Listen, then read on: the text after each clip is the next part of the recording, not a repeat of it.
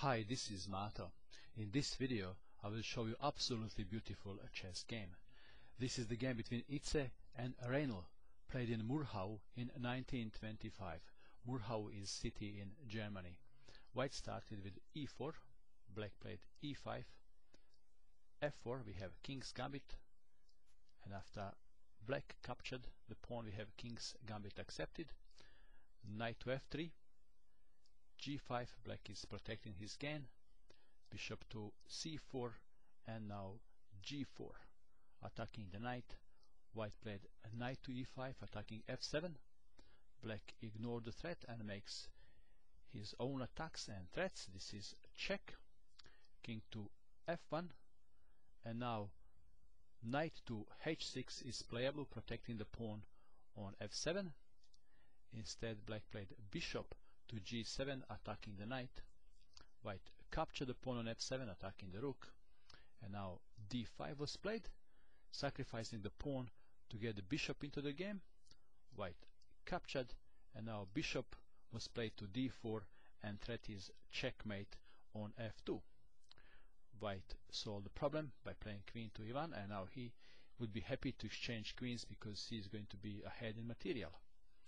Black doesn't want to exchange queens. He played g3, and e5 is the best move in the position, but h3 was played. White thought that his king is going to be safe now, but f3 was played, and in case this wasn't played in the game, but in case if pawn takes pawn, the game would continue like this. After king takes, then there is check, and when rook takes, queen takes queen, and black is winning. That's why after f3 white didn't take, he captured the rook. And who is better now? Well, white is better if you look at the material, and also at the position. If black didn't find this killer move in this position, what is the killer move? It's not this one. You can pause the video and try to find the move for black. Okay, so this is the start. Bishop takes, and threat is taking on g2. That's why white captured with the rook. And what now? Black already knew what to do because he wouldn't sacrifice the bishop there. So what is the move?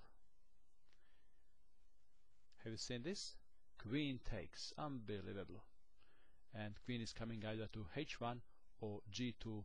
That's why white captured the queen, and then we had g2 checkmate. What a game. Thank you for watching this video, and I hope that you enjoyed it.